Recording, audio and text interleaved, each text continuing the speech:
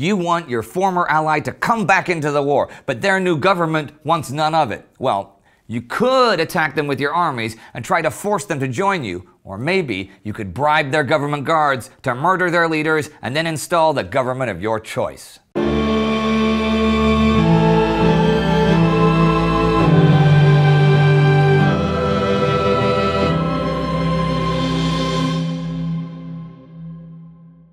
I'm Indy Nidell. Welcome to the Great War.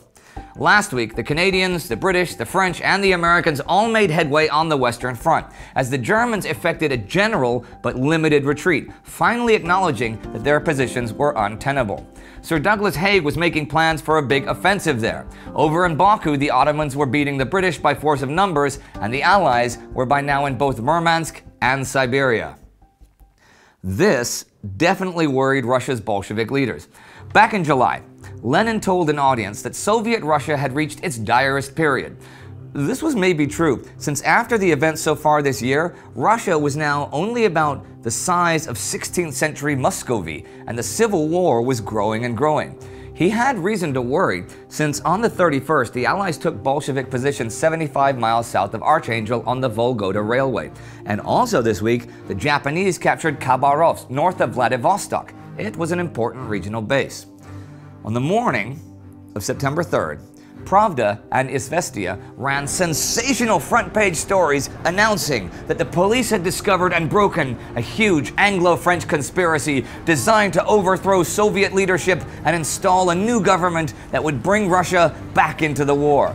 The papers alleged that the plot, known afterwards as the Lockhart plot, was based in Moscow under the direction of Robert Bruce Lockhart, chief of the British diplomatic mission to Moscow, and French Consul General Fernand Grenard. There was also a certain Sidney Riley, the ace of spies who we did a whole special about, who had spent over 1 million rubles to suborn the Red Army troops that guarded the Kremlin. Over the rest of the week, the papers added details. It was specifically the Latvian rifles who were to be bought, and the plan was to arrest the entire Council of People's Commissars, shoot Lenin and Trotsky, and install a military dictatorship. But the Latvian rifles turned out to be unbribable. Okay, that's one version of the story.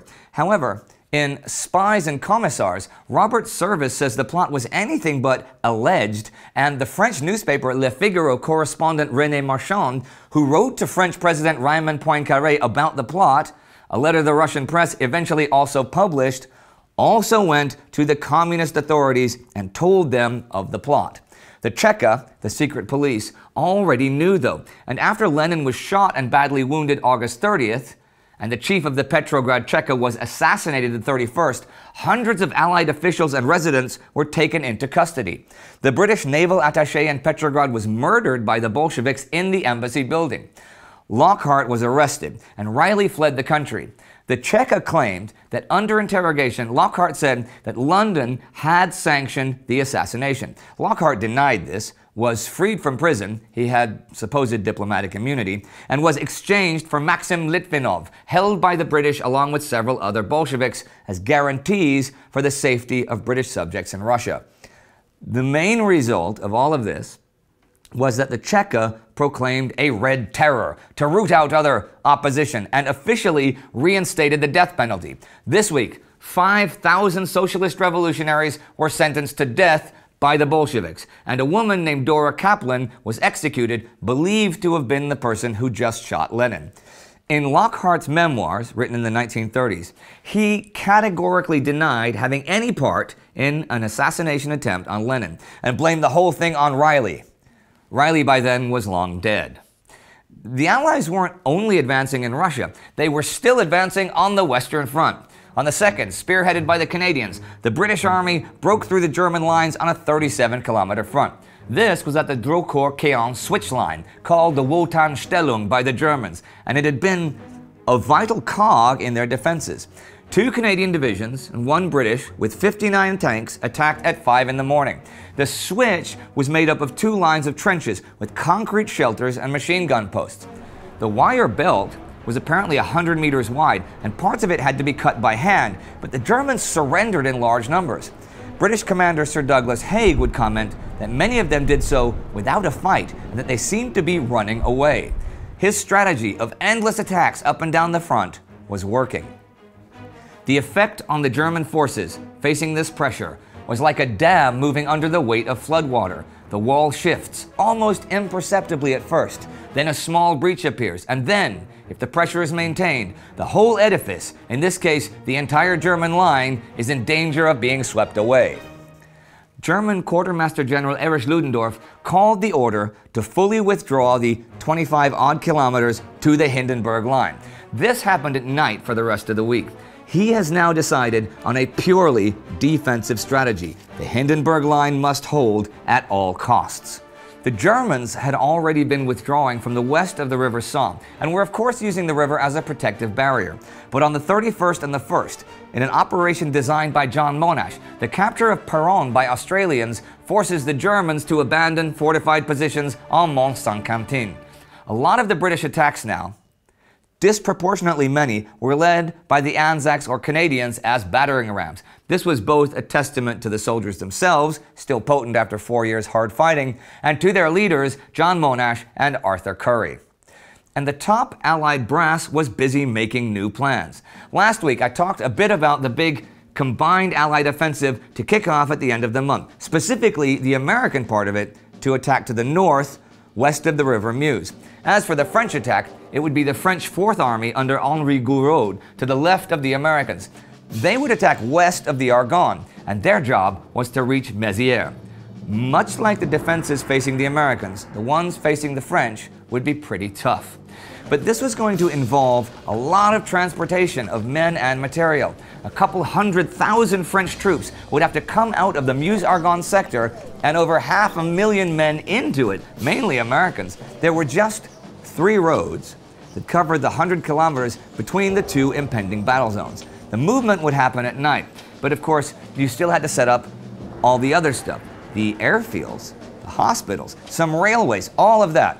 Some numbers now from David Stevenson's With Our Backs to the Wall.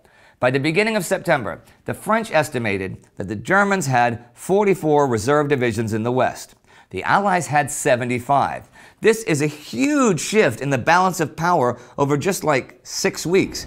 The German army on the Western Front took 228,000 casualties in August 1918, but only got 130,000 replacements. G.J. Meyer points out that of those 228,000, 110,000 were listed as missing, which is a nice way of saying that they, or most of them, deserted. When newly captured troops arrived at the holding pens created by the Allies for their growing hordes of prisoners, those already inside welcomed them with cheers. The impossibility of a German victory had become clear to all the senior commanders on the Allied side and to most of their German counterparts. Germany's only hope, if any hope remained, was to take action on the diplomatic front before it, like Austria-Hungary, had nothing left to offer. But the Germans in the West weren't the only ones thinking that victory was impossible. The Ottomans attacked the British outside of Baku again the 31st, and again the British were mauled by superior numbers of infantry and artillery. The Armenian reserve battalions refused to go into the line though, which caused British commander Lionel Dunsterville to decide that future defense of the oil city was a waste of time and lives.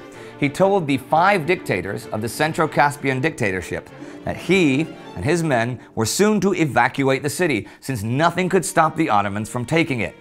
And down in Africa, German General von Lettow-Vorbeck's forces were attacked on the upper Lurio River near Anguros by 2 British columns. He retreats after heavy losses in killed and captured. And that's the week. Ever further advances on the Western Front as the Germans retreat to their mightiest defenses. Ottoman successes in the Caucasus and Allied success in Russia, even as an Allied plot sparks a wave of official terror. Officially declared by the government. Like they said, now we're going to have a terror campaign and kill lots of people who probably did nothing and will consolidate power by fear. And that sounds like something genuinely diabolical, but compared to what else was going on, it really wasn't. Just one of those things that happens in 1918. Madmen and butchers lead new nations. Relics of a long ago age lead the old ones. Tens of thousands of people die pretty much daily from influenza, and hundreds of thousands of people die monthly from the Great War. Same old, same old. If you want to learn more about Sidney Riley, the ace of spies, you can click right here for our special about him. Our Patreon supporter of the week is Brian Dunmeyer. Please consider supporting us on Patreon.